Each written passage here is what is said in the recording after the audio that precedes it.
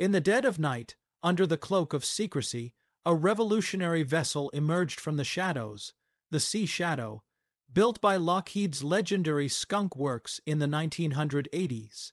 This experimental stealth ship was designed to vanish from enemy radar. Its angular, faceted hull, coated in radar, absorbing materials, deflected signals like an invisible ghost slipping through hostile waters. No traditional curves or flat decks, just sharp edges inspired by the F-117 stealth fighter.